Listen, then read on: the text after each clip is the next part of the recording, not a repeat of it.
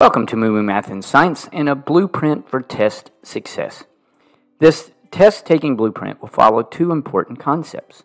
First, learn to think like a detective to help improve your test scores. 2, information is retained best by looking over the material several times instead of one long marathon session. To begin with, after you know the date of the test, work backwards to figure out when you should start studying. When planning out your studying, keep in mind Hofstadter's law, which states that a task always takes longer to complete than you expect. Before you begin to study, consider thinking like a detective. Your goal is to try to figure out what will be on the test. Teachers are humans, and therefore many are creatures of habit. You may find that your teachers like to give the same type of test each time. I know I'm guilty here. I generally give a multiple choice test with 1 or 2 essays, and I tend to draw from my study guide. When one of my students understands everything on the study guide, there's a very good chance they will do well on the test. If you have already taken a test with this teacher, try to figure out what the previous test emphasized. Did most of the questions come from class notes, maybe the study guide, or from the textbook? Each time you finish the test in your class, take a few minutes and reflect on it while it is still fresh on your mind. Write notes about it in your planner or somewhere so you can refer to them before the next test. These notes will be very helpful for future tests. When you have not taken a test yet with this teacher, it's a little more challenging to pinpoint what the test will emphasize. Talk to your friends and classmates, and chances are you can find someone who has taken the class before and can give you some insight. After you have completed your detective work, rank your study material in order of importance. If your teacher draws most of the questions from class notes, start there. If your teacher likes to pull questions from the study guide, start there. I think you know the point, okay? Now, here are some tips on studying your notes more effectively. The more active you are with the notes, the greater the chance of recall you will have later. Here are several suggestions for actively reviewing your notes.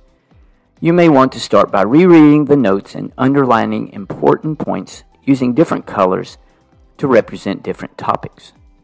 You can rewrite your notes into an outline.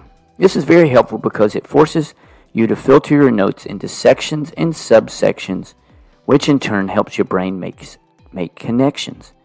Your brain is having to read, process, and categorize the notes, which helps greatly with recall later. This is my daughter's top strategy for preparing for a major test.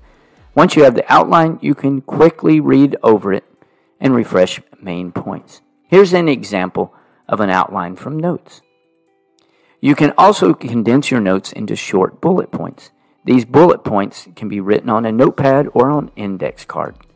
This, again, allows you to just concentrate on the most important facts. And it was my favorite strategy. You can create a practice test. Write practice questions as you go through your notes and combine them into a test. Take the practice test and see how you do. Another option is to create a mind map of your notes. Essentially, a mind map is a web or diagram of information stemming from your main topic. Another important feature of a mind map is how you can condense 10 to 15 pages of notes down to just a diagram. I'll leave a link or two to a couple of helpful websites for mind maps in the notes below. Okay, now let's look at the study guide. A study guide can be very helpful for you on a test. Often, it is easier to complete the study guide after you've gone through your notes because you're more familiar with the material. However, try to avoid the temptation of just waiting for the answers from your teacher before completing the study guide. Actively answering the study guide helps with recall and learning this information. It is always best to answer the study guide and then check your answer rather than just writing down the answers when they're given to you. Once the study guide is complete, you have several choices. Again, you can make a test from your study guide and then take it for practice. You can convert the study guide to index cards and review them. One advantage to this method is that you can shuffle up the questions. This simulates test conditions in which the teacher usually mixes up the topics. Shuffling the different topics will greatly enhance recall of the material. For example, let's say you have a math test coming up. You can write down problems on one side of the index card and the solutions on the other side. Mix the note cards and solve the problems. This shifting from one concept to another is a powerful way of learning the material. Okay, how about the textbook? First, as you read, you can highlight important areas. You then can reread the highlighted areas of your book. If you know that the teacher pulls heavily from the book, you may want to condense this highlighted information into an outline or bullet points. If you don't have time to convert your highlighted text to notes, you can at least stop after reading several pages and try to recall key points without looking at the page. Another way to approach the material while you're reading is like you have to teach someone the material after you read it. Creating test questions that would go along with what you're reading also greatly enhances recall later. And finally, a couple of important tips if you have a math test coming up. When studying for a math test, you can increase recall by working on a variety of problems. Work on one section of similar problems, then move to a new section, and then back to the original. This flipping back and forth helps your brain with recall later.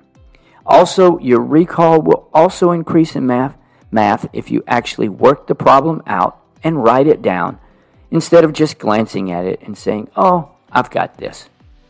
I hope this blueprint for test success is helpful. Thanks for watching. And remember, kindness multiplies kindness. Be kind to someone today.